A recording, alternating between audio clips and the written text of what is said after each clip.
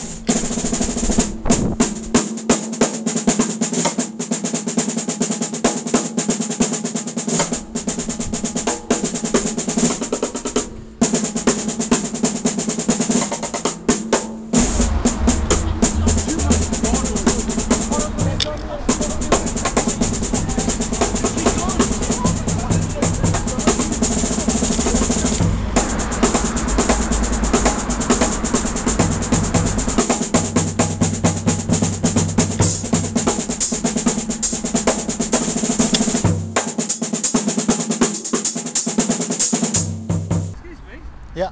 Couldn't take a picture of us all together. Sure. Oh, lovely. Thanks so much. I think it's all private. Come on, Trace.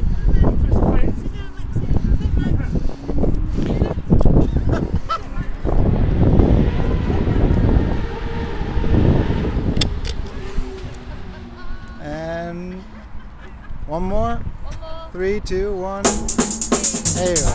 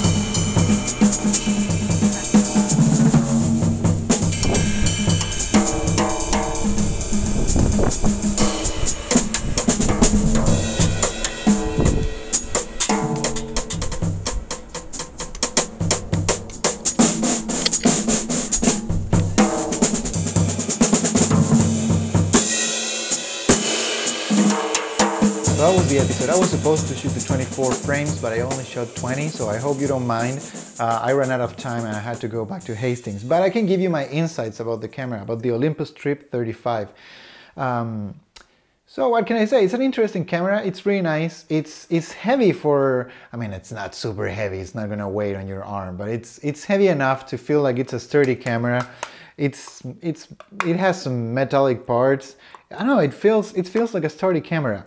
Now, a few interesting things about this. You can measure, you can more or less guesstimate the distances, but it also has the measures with drawing. So it has one person, two people, group shot, and landscape. Now, the funny thing is, on the other side, you have the meters and the feet. So you can put it on people and you say, oh, how far was that? And you turn the camera around and it says, oh, it's 3 feet, 1 meter. It's pretty cool, I think. So it helps to guesstimate the distances, but also to have a more accurate sense of how far away things are. So that's good.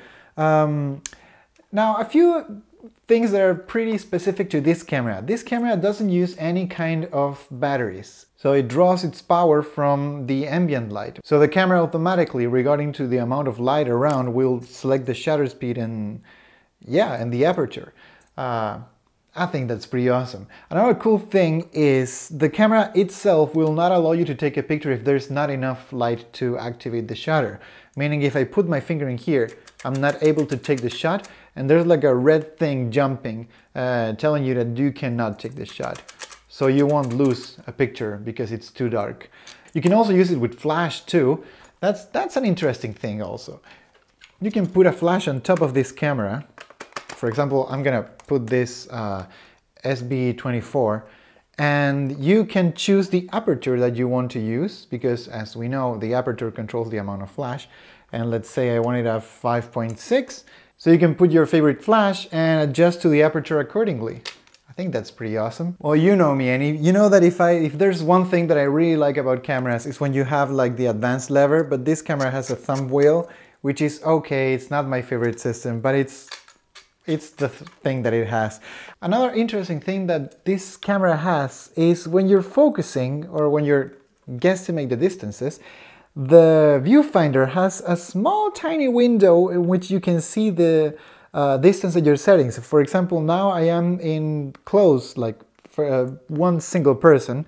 Now I am in 2 people, group shot, and landscape, and I'm seeing all the distances right here. So that's a nice thing, because I know where I am and I don't have to constantly take the camera out of my eye to take a picture. I can just use the small window on the viewfinder. So that's cool. It uses this really nice 40mm 2.8 lens, which is supposed to be super sharp and super amazing.